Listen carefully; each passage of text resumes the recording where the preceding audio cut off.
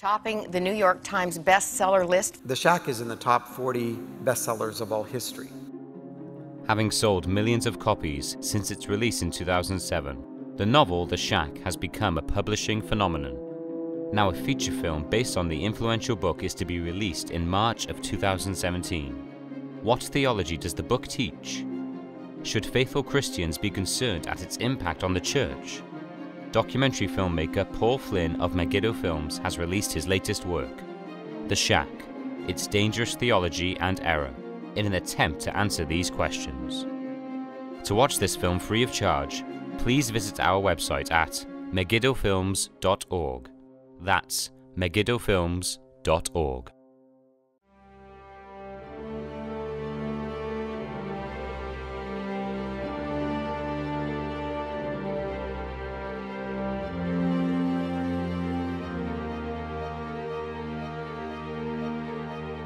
You're listening to Megiddo Radio. Megiddo Radio is a radio ministry of Megiddo Media. For more, visit our website at megiddoradio.com. That's megiddoradio.com.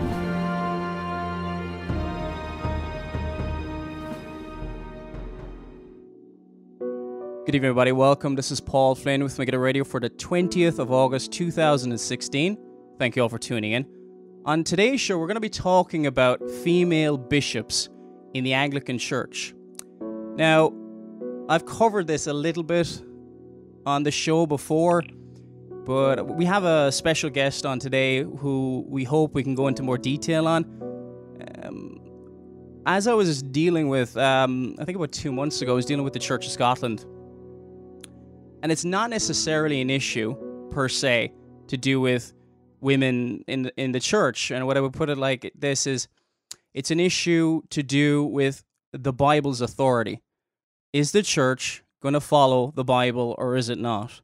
Or is it going to pick and choose based upon political correctness or what is socially acceptable? The man we have on today is Stephen Holland. He is a minister in England, in Lancashire, I believe, and he's also part of the Protestant Truth Society. Now, you might remember a few months ago, I think it was about 6 months ago, maybe longer than that, Garrod Marley was on the program, and he talked about his testimony, how he's led out of Roman Catholicism. So the Protestant Truth Society, which has done tremendous work over the last, some 200 years. So I've been meaning to get Brother Holland on for some time. Brother Holland, thank you for joining us on the program. Thank you, and thank you for having me. It's great to be with you. Thank you so much. Yeah, it's like I said, I was looking for the excuse to get you on, and I saw the story, and I said, okay, this has to be the story that we cover with you. Now, just to give a bit of background for people, now this has been going back a couple of years, and you can just tell us about yourself and other things like that in a minute. But I came across a story. There was a Kent Online article which talked about Reverend Stephen Holland protests at consecration of 2 women bishops, Canterbury Cathedral. And also the Christianity Today was picking up the story. We'll get into those articles later on. But I was really encouraged because I looked through the videos, and I think one of the things I suppose is years ago as a young believer, how do we respectfully, in a God-honoring way, protest against apostasy? We don't want to be vigilantes. We don't want to be starting arguments with the police. We want to be respecting the authority, even though they may be ungodly and doing things that are wrong, but we should not break the rules ourselves in order to make our voices heard. The Lord will present, as he did to the apostles and other people, the right time to present. So I was really encouraged. There was some videos on Stephen Holland's YouTube page, but we can talk about that later on. Stephen, for those who may have not heard of you, could you just give us a little bit of your background, where you're a minister, and a little bit about you briefly? Yeah, I'm the pastor of West Horton Evangelical Church, which is a church on the outskirts of Bolton, near Manchester in the northwest of England. I've been the pastor there for just under 14 years. I've been with the Protestant Truth Society for just over 11 years. I were converted at 18, studied firstly with the Jehovah's Witnesses, falsely called, but I came away from that and became a Christian. Wow, I might have to get you on the program for that alone. Okay. For another day, maybe. Yeah. My protests, I thoroughly agree with what you said about our approach. And I've been determined right from the very first protest to make sure that it's not rude, it's not seen as interruptive. I've made 5 indoor protests. Well, when I say 5 indoor protests, 4 were inside. One of them, they barred my entrance and refused me access. The first protest was at York Minster, where I made my protest there. The second protest was again at York Minster, but the plainclothes policeman barred my entrance to the Minster on authority of the Dean. My third protest was at St. Paul's in London. That was inside.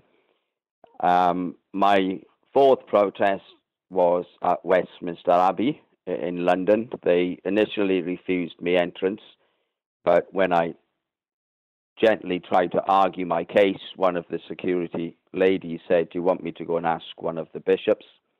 It's amazing. You need permission now from the church to express a biblical permission. And like we're not talking about we're disagreeing over eschatology or something like that. We're talking about 1 Timothy chapter 2 verse 12, which hasn't, what you have to do to torture that verse in order to make it say something different, or and centuries of church history, and it's kind of been tossed aside. But before you get on, just on your protest, what led you before you began the protest? How did you, because we can't protest everything, can we? We wouldn't have time in the day. Right. But what led you to protesting this? Yeah. Okay, Paul. Well, ultimately it was years of frustration of what appeared to be, at least on the surface, nobody saying anything.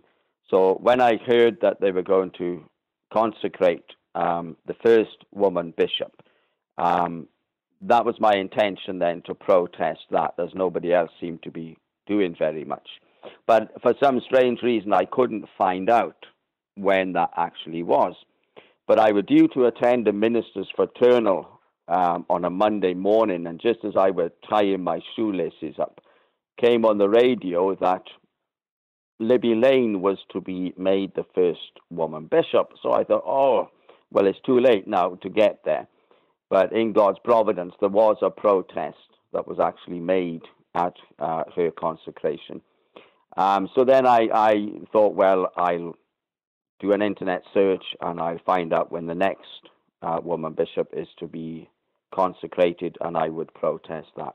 But to get to your question, it was really out of frustration, years of frustration, seeing what is in effect, of course, our national state church, where people see that as Christian. I mean, if there's any national disaster or any problem, if they want a Christian response, it's generally from the local vicar who gives an uptake. And you sort of feel, well, there seems to be hardly a genuine Christian response to these things.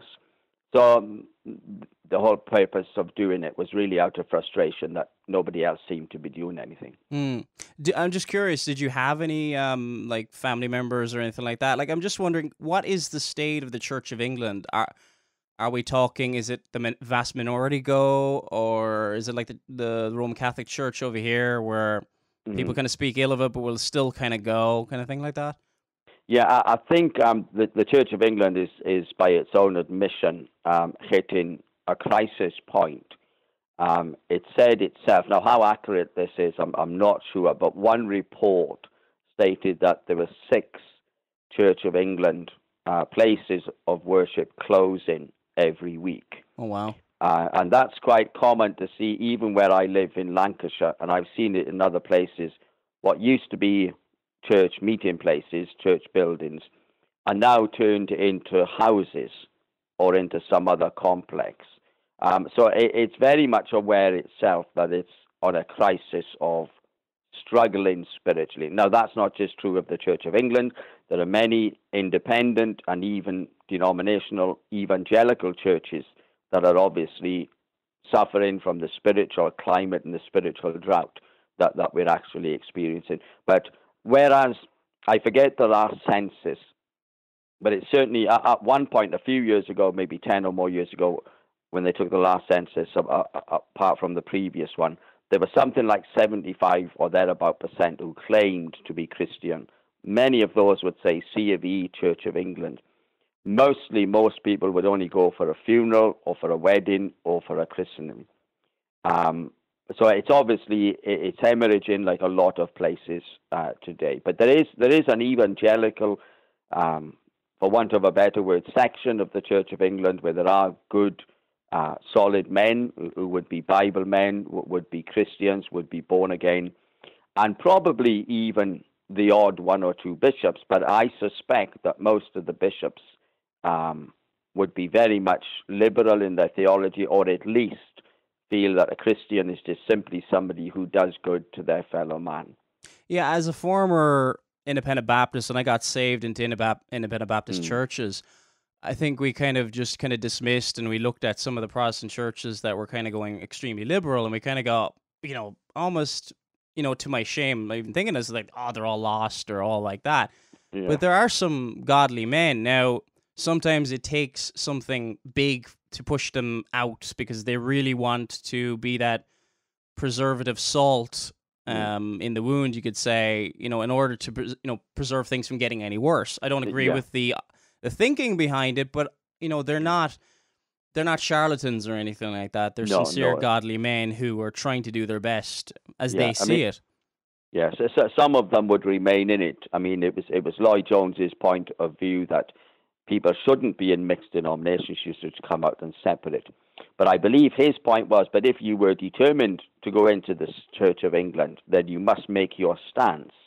Of course, all being men as we are, there's always the temptation to maybe go in to make a stance, but when you get in, you end up not doing very much. And basically, a lot of good men in the Church of England are basically just like your ordinary independent evangelical church. They just get on with their own business, running their own congregation, overseeing the flock that's there, and forgetting about the wider picture.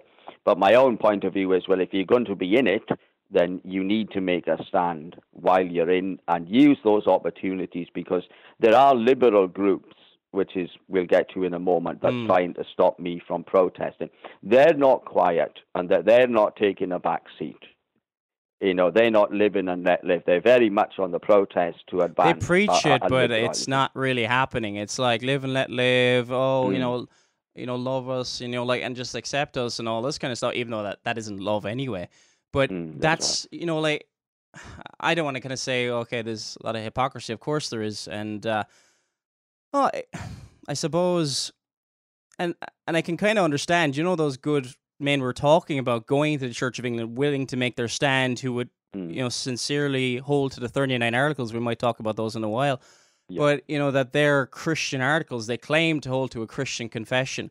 So, but the thing is, it's so hard because, there gets a time, I suppose, when you're younger, you got more energy and you don't mind fighting as much.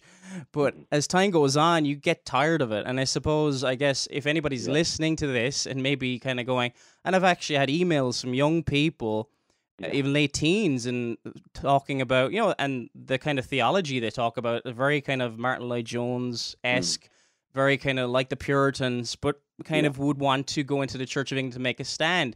You got to realize how difficult it's going to be, and you've got to factor all these things in. Yeah, I mean, it's even difficult within society because of political correctness, and you can't say this and you can't say that. So those that are of a more liberal wing within the C of E, they've obviously caved into the world, which contradicts Romans chapter 12, be not conformed to this world. And sadly, in a sense, those of a liberal persuasion, we can say, have got the world on their side. So anybody who goes into that doesn't just have the world against them, but you've also got professed Christians who are, and they do have an agenda to make everything all inclusive, all tolerant of everything, which of course is not the gospel, because the gospel isn't tolerant of everybody and of everything and of every belief system. You know, the Christian message is an offense to the natural man, and the Christian message is exclusive, and it is direct, and it is dogmatic. So if anybody's going to go into the Church of England, then you need to be prepared to go in and to make a stand for these things. I've thought at times as well, it's a pity that an independent Baptist nonconformist has to make a stand out of frustration, because nobody else seemed to be saying anything, or nobody else appeared anyhow to be doing anything. I mean, the Anglican Church in Africa, I mean, they are a credit to the whole Anglican Communion. I mean, they seem to be one of the few Christians that are actually making a stand on certain issues and are making a stand against the way the Anglican Church is going. But as I said to one Anglican vicar who came up to me outside York Minster and asked why I was there, why I made the protest, so I shared with him my concerns, and I said, well, your next battle is actually going to be over homosexuality. And instead of looking horrified, he just beamed with a big smile, nodded, and said, I know. So you're up against that if you're and they're preparing for it. That's I won't say the scary thing, but they're planning 2 or 3 steps ahead. And there's times when some of these people in the LGBT movement, they'll just admit it and they'll say, I don't want to lie. I don't want to make my life a kind of a fiction. Yeah, we're, like with the same-sex marriage thing, there was one prominent LGBT activist who said, we're not only just trying to redefine marriage, we're also trying to destroy it. And she's quite candid about it. She didn't want it to exist. She mentioned how there was 5 parents in her family and all this kind of stuff. It's it's horrendous. But I suppose maybe just for people, see, I know from my own background, most people are going to go, but the Church of England's been in trouble for ages. People go back to the Oxford movement, even some of Spurgeon's writings against the Church of England. But it was a Calvinistic Reformed church. At one point, the 39 articles. And if anybody wants to study that, I don't know if you've ever read Gus's Toplady's history on the Church of England, but it's excellent. And he kind of goes through he starts with the Church Fathers. Now, I think the Church Fathers weren't probably consistently Calvinistic. There was elements of it. And then later on, you've got the Middle Ages, and then Calvin, who's much more systematic with it all. Yeah. But if you look, and I mean, Toplady's work is excellent, I believe, on it. He just goes through, a lot of it's quotes from Fox's Book of Martyrs. Yeah. But in Fox's Book of Martyrs, he quotes all these Calvinist Church of England forefathers who were talking about those chosen before the foundation of the world, trusting in, making their calling and election sure, and it would just...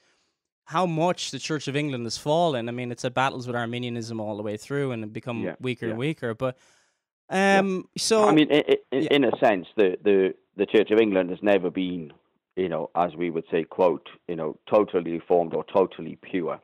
But no church on earth, will have everything right and be pure right the way all through its history. I mean, you think of even things like Methodism, and even the great movements that have come, that they've been raised up by God, then they've just simply died off and fallen away and fallen into error. So we're conscious that there'll be no perfect church or perfect branch of the church, but at the same time, truth is there and truth's to be contended for. And within the church, whether it's the Anglican Church or whether it's a non-denominational church or whatever it is, we're always having to strive to fight for the gospel and to preach the gospel and to lay truth bare for all to see, and not to just sort of hide away and be tolerant of everything.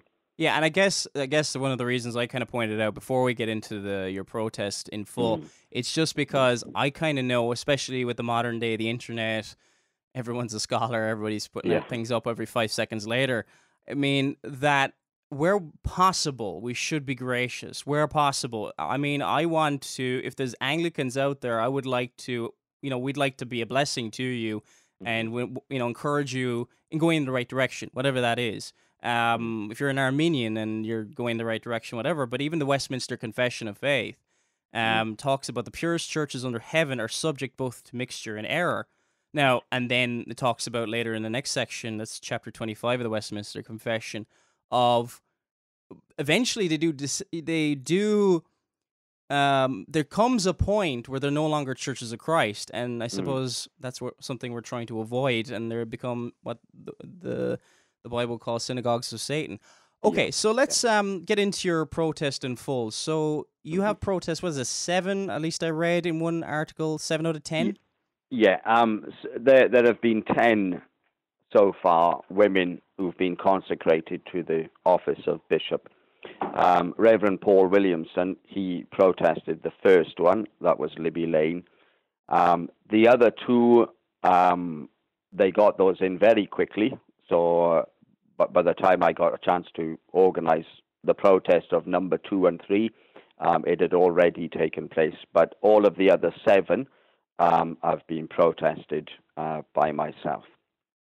I don't quite know when the 11th woman is to be consecrated. I think time will tell, but it seems to have been a mad rush on their part to consecrate as many women as possible. I thought if it keeps going at this rate, it'll be 100% women. But it's amazing because I think they are struggling, are they not, for like bishops? And they're just, I was just astonished. I was like, whoa, 1 minute there's the first, and now there's 10. Yeah, it's like a dam breaking. Yeah, they're all coming at once. And I mean, I don't know. Do you know the profile of these women? Are they kind of like people who would knock in the door? Like, I mean, it's astonishing. Some of them, yeah. What normally happens is when a woman, I suppose it's the same with the men, whenever they're chosen or appointed to be a bishop, you'll get a general rundown of the person's life, what college they were educated in, which diocese they first served at, where they served as a curate, and generally a little bit about their backgrounds, what they did in secular work, whether they're married, whether they're single, if they have children or not. So you get a little bit of a brief biography of whoever it is that's going to be consecrated. Has there been any, not to change subject too much, but do you know of any kind of, there's always the kind of the watershed event that, like breaks the dam, like there's the first female bishop. Yeah. I was reading the book, I think it was Robert Randall, I don't know if you ever heard of the book, came out there a few months ago, but Banner of Truth put it out. It's a very good book about... Yes, I've read it. Yeah, it's excellent. Oh, it's excellent. It's really, really insightful into it, and recommend anybody wants to, see what's happening in the Church of Scotland to get it. Yeah, absolutely. But that he talks about, there was the case, was it not, of there was a homosexual man openly. Was he clergy? I can't remember now. Off the top of my head, he was clergy, and there was a refusal. And I think this is the point of the importance of church discipline. Once church discipline fails, you get kind of, I suppose, unrepentant sinners kind of taking over the church. Yeah, I think that was the case in Aberdeen, where they appointed an openly homosexual man. I mean, I've sort of been critical over the years of, for example, the Church of Scotland, but which has declined and has moved into error a lot more than the Church of England has at present. And I've been maybe unfairly too critical of men that remained in the Church of Scotland. But having read Randall's book, I could see his position in that they remained within the Church of Scotland because it had not publicly, en masse or officially, condemned or departed from any of its articles of faith or its teachings. But of course, now it is at the highest level sanctioned same-sex marriage and homosexual behavior.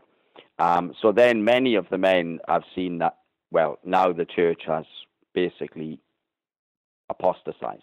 And compare that with the Anglican Church, it's not denied its 39 articles. it's not as a whole church as a whole. It's not departed from the Bible. It still claims in its articles, and it still uses, of course, the Book of Common Prayer, still in operation, although there will be, I'll give you an example, a young man, he's retired now, but he was spent most of his adult life as a vicar within the Church of England. He said as a young man, he remembered his bishop saying, quote, and I quote what he said to me, he says, the bishop said, we've got to sign these ghastly articles, because you have to sign them by law. And of course the young vicar says, well, I'm afraid I actually believe them. You see, so that's going back a long time ago, where people said we don't believe these things and we'll cross our fingers when we have to sign them. But the guilt there is on the individual that denies those articles, but the articles are still there, and the fundamentals of the faith are supposedly still adhered to. So some people have said, why bother, to protest? It's apostatized, just leave it alone. Well, my thoughts are, well, it is the state church, is what people publicly see as being Christian. Therefore, there's still room for protest. And there are many sincere believers. I mean, I've had people stop me in the street, like in Canterbury, to ask, were I the man that just protested? And when I spoke to them, and of course they asked me why I protested, and when I explained to them the reason for protesting, they sort of came around and said, oh, I see what you're saying now, and I understand. And I've said, well, your next battle will be this. And to which they looked horrified. So there are people within the Church of England who are maybe a bit naive, but they're sincere, and they're listening to leaders within the Church of England being led astray, and there appears to be no opposing voice to say, at least at the minimum, to say, hold on a second, there is another viewpoint, let's hear that viewpoint, rather than them just going hook, line, and sinker into error without there be any real opposition. Yeah, there needs to be opposition, but there needs to be godly opposition. It can't and one of the things that does a lot of damage is you get one person, maybe might be on YouTube or something like that. He'll have a camera and he looks like he's being manhandled into a police car or something like that. Yeah, and the problem is, and everybody be sharing around the video, and I would look at the video again, and I was like, no, he was giving a lot of lip to, I'm thinking one particular, I'm not going to mention names or anything, and he was giving the police a lot of trouble, and I was just like, going, don't be sharing around that guy's video. To be honest, I was like, he's in the wrong there. And I mean, I've seen some of those videos, and I think, well, you deserve to get arrested. Yeah. You deserve to get put into a van, and you deserve to get taken away. But do some people want to be martyrs? I mean, and that's really, really dangerous as well. Yeah. I mean, that's why I'm getting back to the protest, where right from the first protest, I was very careful. Number one, I would not interrupt anybody's speech. So I wouldn't interrupt in any part of a sermon, which I have to sit through, or anything else. I would wait. Now, the first 2-3 protests, I think it was, I came in after they say the Apostles' Creed. Because then, after they say the Apostles' Creed, there's a lengthy gap of silence. And it was then that I stepped in and said, just 2 seconds of your time, and I would make my protest, then I would be escorted out without any resistance or any further ado. But then I noticed in the order of service that there's actually a point in the service where they, quote, ask, is it now your will that so-and-so be ordained? The congregation then responds, it is our will. And that's when I would come in and say, no, in the name of Almighty God, I protest. There are no women bishops in the Bible. Then I would quote from 1 Timothy 2, verse 12. Then I would name the person who's being consecrated. So it would be Mrs. So-and-so. And I would say, you are an impostor, you are a usurper. The Church of England may ordain you, but God never. And then, well, it's then I quote the verse, then I I'm generally then escorted out. But I'm very careful not to interrupt. It's not a screaming match. I'm not a protester in that sense of the word. I'm just somebody who answers the question, is it now your will that Mrs. So-and-so be ordained? They say it is, then I make my peaceful protest. Then I get straight away out of the cathedral or wherever it is I am, and I go away, and I leave them then to themselves to get on with their service. But you see the same thing with the apostles as well. I mean, Stephen's given the opportunity in Acts chapter 7. Mm-hmm. You see Paul is given the opportunity before the crowd. He asks. He doesn't just barge his way through. So we have to just trust. We're going to, submit ourselves in maybe they're wicked at times and lots of things like that to earthly rulers. But the Lord will provide the opening. The Lord will provide, and it's just a matter of taking that opportunity. And I thought it was great when you waited. They basically asked the congregation, and so if there's anything is going to be an introduction or kind of asking somebody to raise an objection, it would be definitely be there. Yeah, but what they're going to try to do now is, which may take an act of synod. I'm just picking up on some legal bits that people have said, they're ecclesiastical lawyers, that they're going to try now and remove that from the service because it's not apparently a legal requirement to ask, is it now your will that they be ordained?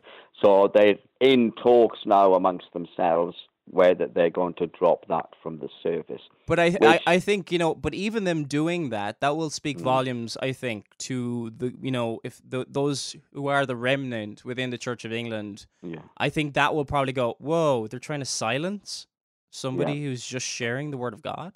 Yeah, that's it. But even, I mean, from a technical point of view, that wouldn't, I'm assuming I may not be allowed in which case they can say it or not, would make no difference if I'm not there.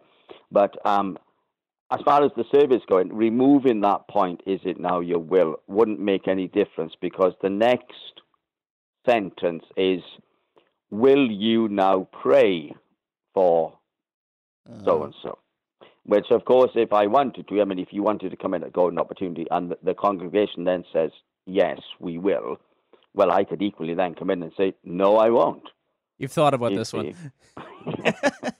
Yeah, so on a technical point of saying, look, there wasn't, there'll still be a question that they, I've no intention or desires to get them to change anything. That's not my purpose. My purpose is to, because not being, of course, an Anglican, not being on synod, there is no voice of opinion for a nonconformist who's not part of the Church of England. Now, people may say, as I was asked just yesterday, some people may say, well, you're not an Anglican, so what's it got to do with you? Well, the point is that I'm first of all a Christian. And as a Christian, I'm making my protest, whether it's in the Anglican Church or a Baptist church. I don't make protests everywhere. This is just the first, official sort of protest I've done. But people say, why the Anglican Church? Well, number one, it's the state church, and I'm a citizen of the state. And the state church, whether you agree with having a state church or not, but the fact is we've got what is called a state church, with the human head of the church is the Queen. So even that itself, I feel, would allow me the right to make a protest, because I'm a citizen of the state. Humanly speaking, the Queen of the Church of England, or the head of the Church of England, is the Queen. But more to the point is, I make the protest because I'm a Christian. So my Christian protest is made in the Church of England. A person is, even if they are Anglican, they are a Christian first, they're an Anglican second. And it's the same with whatever group or denomination you belong to. So my protest is made. And also, as I think I also hinted at, Joe Public, the first thing when he thinks of Christian is Church of England. And there is nobody counteracting the false impression of what an Anglican is. Because they are, in a sense, even going against the Council of Nicaea. They're going against even not just scripture, but they're going against that which also, thinking from a theological point of view. And how can they claim apostolic succession and all this kind of thing if they're going to completely abandon that? Yeah, exactly. I mean, the gentleman who made the first protest, that was one of his points. I mean, he made a great opening line. Of course, the thing is with the first protester, who's well known apparently within Anglican circles for protesting, he required permission first from the church to protest, which they allowed him to do that. But then his first opening words were, "No, not in the Bible." And then he asked permission from the Archbishop, from the Bishop of York, to speak, permission to speak. Well, of course, Bishop Sentrum said no. He refused him permission to speak, and then he read what had become law. So that really was, in fact, their way of silencing him. But of course, me not being restrained by the authorities of the Anglican Church, I suppose I was left with maybe a bit more liberty because I didn't ask permission, to begin with. But it's gone back to prior to the Reformation. I mean, Tyndale asks the bishop to can he go translate the Bible? I mean, yeah. Within Anglicanism, the bishop does have a lot of clout. Obviously, he has a lot of authority. Certainly, when a young man or a woman, as we're speaking about women, are ordained at the first point of call, it's up to the bishop whether they say yay or nay. I mean, it's a bit different. If a man then becomes ordained, then he obviously can almost be his own man.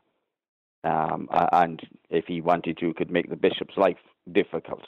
But still, the bishop does carry a lot of authority and a lot of clout within the Anglican Church. But although it claims to be a broad church and have a wide range of opinions, it's obviously taken one opinion, which is we will ordain women, which I believe is against the teaching of the Bible.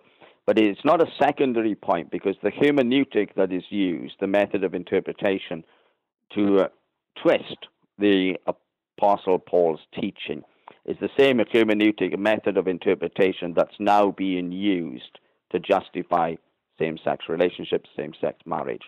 So it's the thin edge of the wedge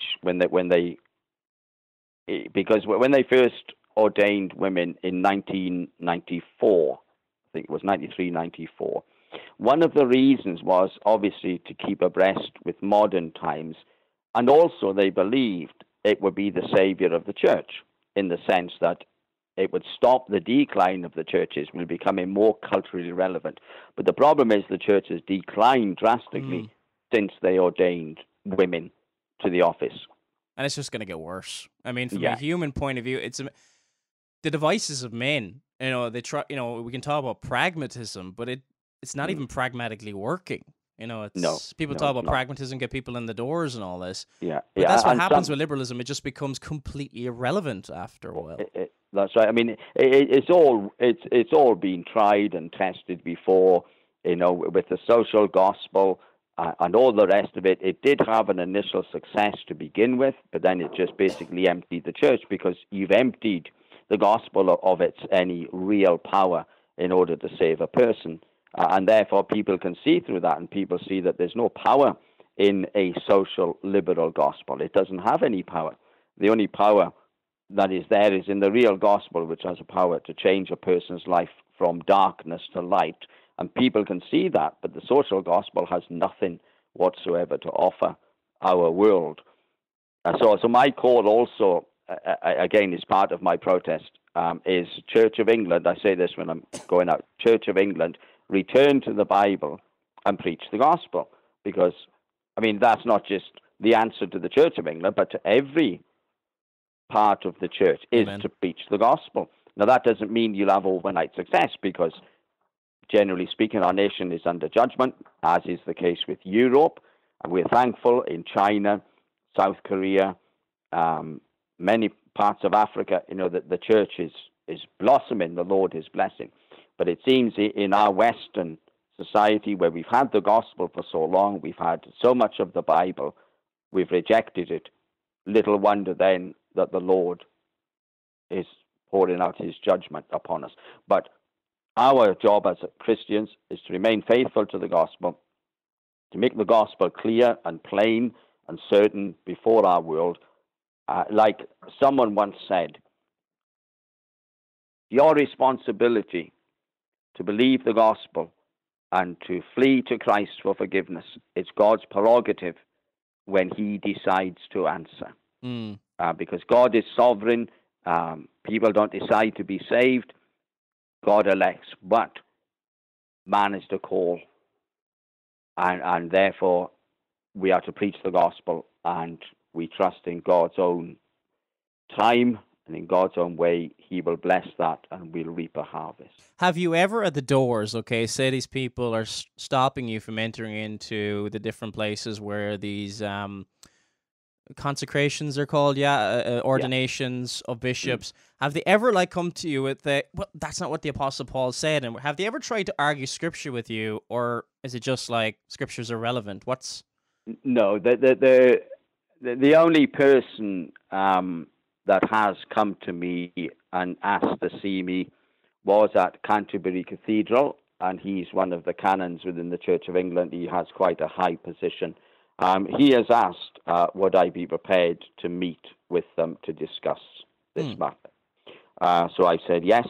So we've arranged, and I'm due to meet the said gentleman next month to discuss my ongoing protests. Yeah, and everybody listening, keep that in your prayers. And please do. Yeah. But nobody, because in one sense, because my protest, obviously, I mean, when I first did them, they weren't aware I were coming. I just popped up. I just worked my way to the front where everybody was saying the Apostles' Creed, because they were all looking down on their paper. I walked to the front, and then while there was that lengthy period of silence, then I interrupt, then I was taken straight out. So there wasn't really any opportunity for somebody to come and say, look, theologically, it's not quite. So correct. Nobody talked to you. I'm just and another thing that kind of, as I read through any articles I could find about you online, Christianity Today, they don't seem to give any opinion. If I looked at it, it would look like they're leaning towards the other side. But has any other Christian media reached out to you, been supportive, or what's been the general vibe from people contacting you? Okay, interesting you should say that, because a couple of hours ago I had a phone call from the Roman Catholic paper called The Tablet, and they've obviously got wind of my protest, so they want to do a small little piece on my view on it. So I'll be ringing The Tablet tomorrow, and they wanted to do just a little article on my protests, because you see, because the Archbishop, well, it wasn't him that made it public. It's a group called Watch, called Women and the Church. I think is more precisely, or more correctly, they would be described as Women Against the Church. But it's a very liberal, left-wing feminist movement, and they are the ones who are pressuring the Archbishop and the authorities to stop me. Because at Westminster Abbey, I was given a microphone. At Canterbury Cathedral, it was publicly announced that I would be officially protesting. So this movement, Watch, has obviously, it's got their backup, and they are. Sorry about that. That's the dog. That's okay. They are now pressurizing the authorities to get me stopped, and it wasn't the Archbishop or the official Church of England that released a statement that they're going to try and ban me. It was this liberal feminist movement that have said the Archbishop is going to stop him. Okay. And then Christian Today contacted me and said, I think they've done about 3 different articles on this. So in fairness to them, in one of those articles, that they quoted basically everything I said and what my view was. There was another article that were basically just the Watches, Women Against Women and the Church. It was just their point of view and a little bit about me. But then the other article was basically mostly about what I said in response.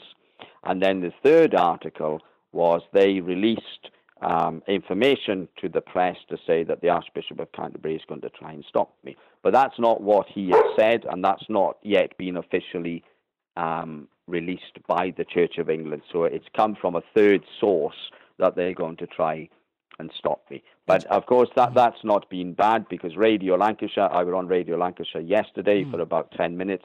They'd got wind of it, that the Archbishop of Canterbury were going to stop me protesting. And when they realised I was from Lancashire, they thought, oh, we'll get this guy in and we'll hear his point of view. So it hasn't done any harm that they've come out and trying to get. But I think it's a shame that they're trying to do this, because they claim to be fighting for women and for women's rights. They're not fighting for women's rights. I mean, I don't know who made this feminist movement to be the spokesman for women. There are many, many women who hold to a conservative evangelical position on women in the church. And a really good example of that, when in the United States there was a conference of several thousand women. It was run by women, for women, and women gave papers. Some of them were accomplished authors. What was their papers on? What we call a complementarian view of women's roles within the church, which is women should not be teachers or preachers or elders or ministers of the gospel in the church. And this was coming from a conservative group of many women who hold the same position that the church has traditionally held regarding women in leadership. So this left-wing movement, they're very intolerant. Nobody else has to have a viewpoint. They alone must have their viewpoint. And that's why, obviously, I've upset the apple cart, because I've made a protest. But it's largely this group that's trying to get me stopped. Yeah, it's almost like they claim to represent everybody, but they just basically drown everybody out. Yeah. I just want to give you an idea, just for people listening, one of the comments that were made. This is from Christianity Today from the 9th of August, and it's just amazing how. I saw it was like a meme or something on the internet. It was like basically a couple hundred years ago, people would be complaining about the plague or something really, really serious. Now we're offended. Such interruptions create the perception that the church is willing to allow a woman who has been called by God and the church, amazing how they do that without the Bible, and appointed by the crown to be publicly, this really astonished me, publicly insulted and undermined. And I watched the video, and if the other protests are anything like the video that's on your YouTube channel, there was no insulting. You were very gracious. You didn't say anything about the person in general. You just said, this is against the word of God, and that should be pretty clear. The issue here is, again, we have to bring you back to, this is not saying women are not as valuable as men or anything like that. This is about the authority of the Word of God. This was the problem in the Church of Scotland. The Church of Scotland accepted female ministers decades ago. They told everybody that, if you can have different points of view, then they eventually force people who disagree with them to accept it. And they talk about peace and tolerance, but it never actually happes. But no, it doesn't. But even if it did happen, we should still be against it. Yeah. I mean, that quote that you gave actually was a direct quote from this group called Watch. While I were making my protest, the chairwoman or the chairman, using that word as a general word for male and female, she came running out of the crowd screaming at me. Well, I was so concentrating on what I wanted to say because I didn't want to fluff my words. I hardly even noticed. So it's like that they would be trying to silence my view. And one of their objections to me protesting was, look, it's now law. The church has approved it. But hold on a second. Since the founding of the Church of England, it has been law that women are not to be ministers, are not to be bishops. That never stopped these groups, narrow-minded groups, from protesting. They've been protesting all along against something which was, in favor. It had the law on its side. And just by her saying that, it's admitting that, no, we're not sola scriptura anymore. We're sola ecclesia. The church is the authority and will interpret exactly what parts of the Bible are followed and what were not followed. And that's the same position of the Roman Catholic Church. Yeah. Come here. Yeah, I mean, just to catch up on one of the points he said. This is not saying, as we'll all agree with, it's not saying that women are second class. It's not saying that women don't have a position in the church. It's not saying that women are inferior. I think one of the points that Paul makes in 1 Corinthians chapter 11, where he says that the man is the head of the woman, Christ is the head of the church, God is the head of Christ. So if we start playing around and saying, no, the woman can be the head of man by being in a authoritative leadership role within the Church of Christ, then we've turned it on its head.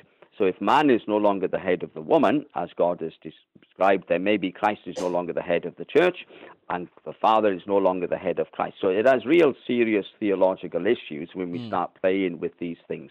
I mean, the Son, the Father is the head of the Son, as Paul says in 1 Corinthians 11. The Son is not inferior to the Father. They're co-equal and co-eternal. So I just want to make that point clear. It's nothing to do with equality or inferiority or ability.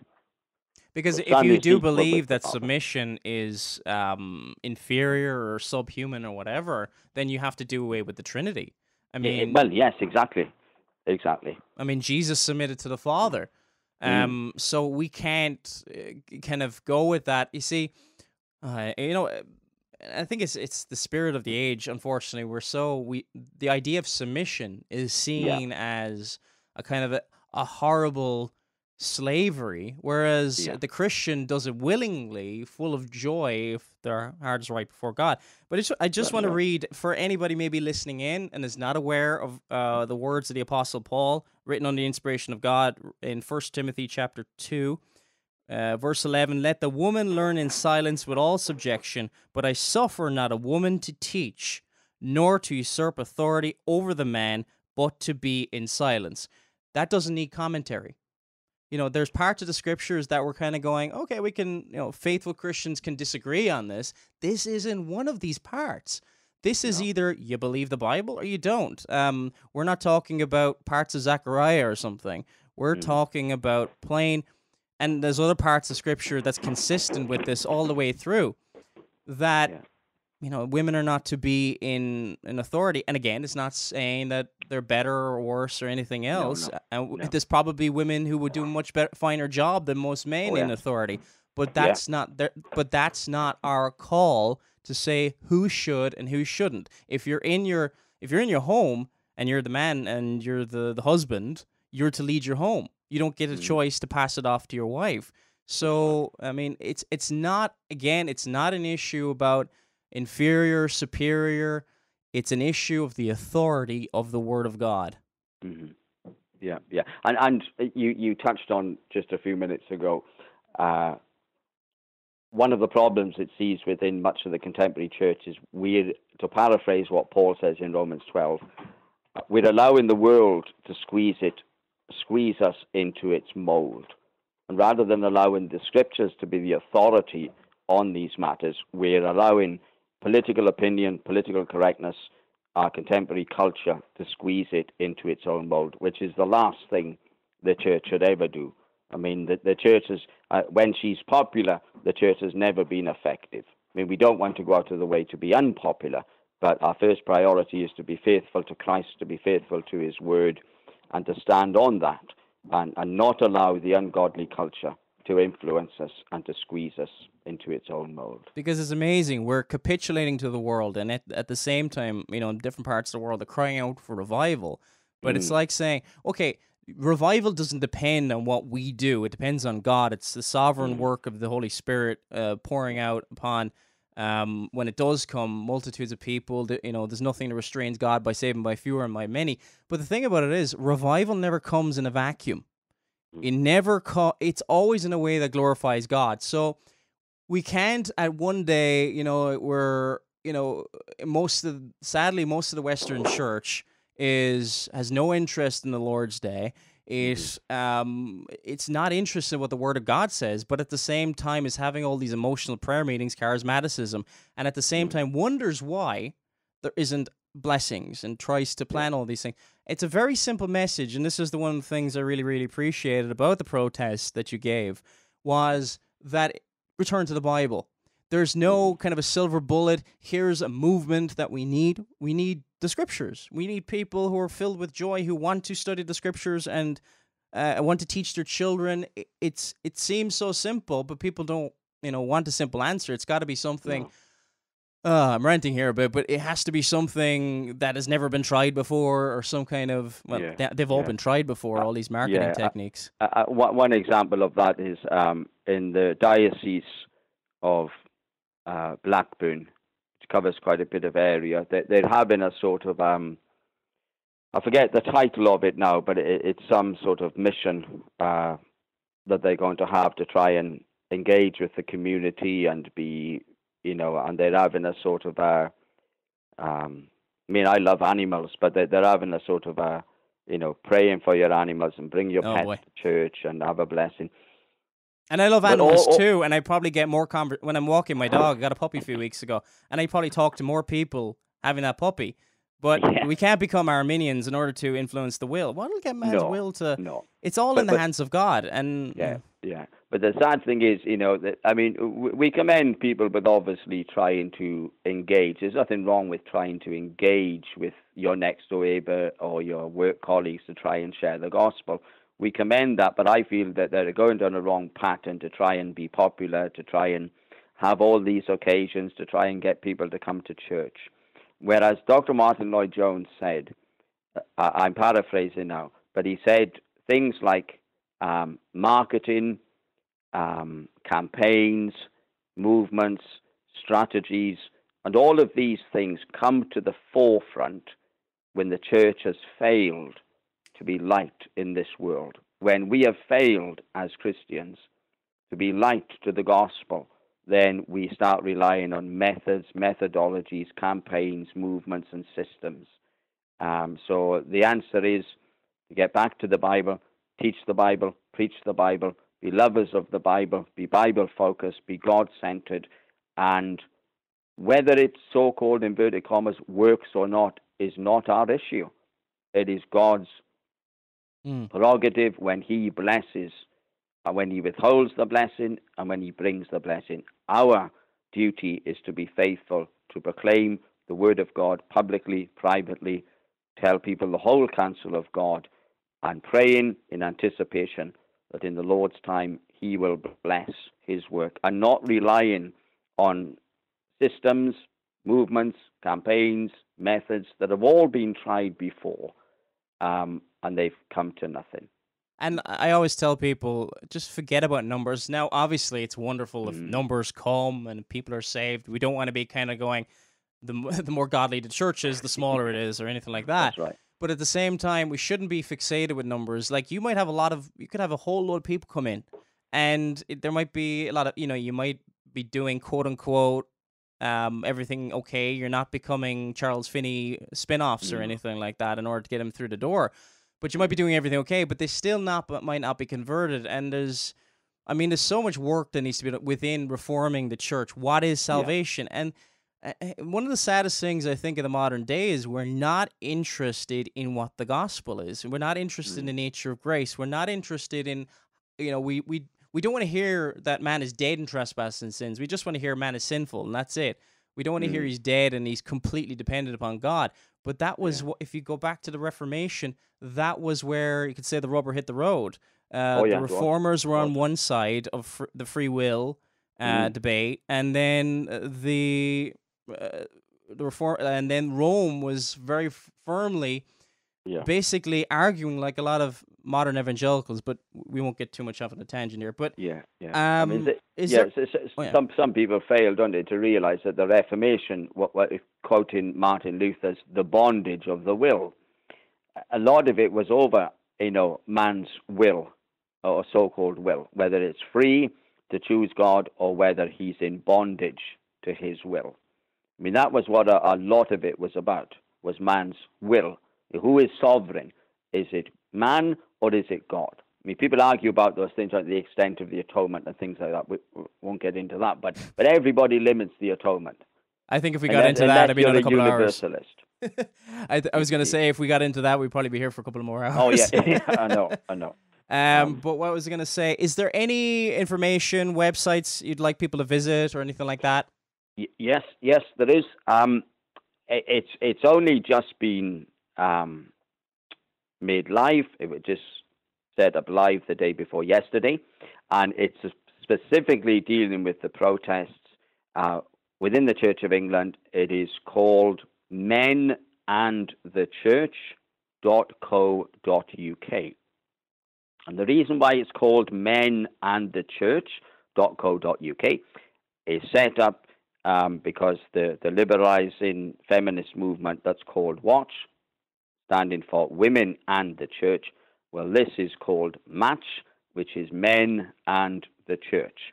So it is seeking, with the Lord's help, to be able to give a conservative, evangelical counteraction to the liberal feminist movement called WATCH, which was actually set up in 1994.